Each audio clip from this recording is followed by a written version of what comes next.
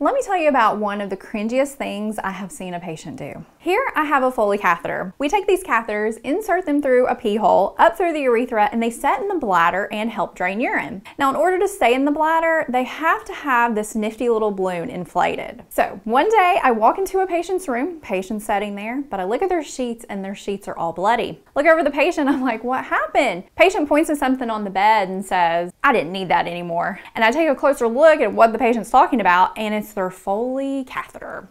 The catheter is bloody and it's been pulled out and the balloon is fully inflated. So the patient has taken upon themselves to pull this Foley out with the balloon fully intact, down through the urethra and out of the pee hole. Yeah. So if you're ever a patient and you have one of these and you really want it out, just be sure you ask your nurse so they can help you with that.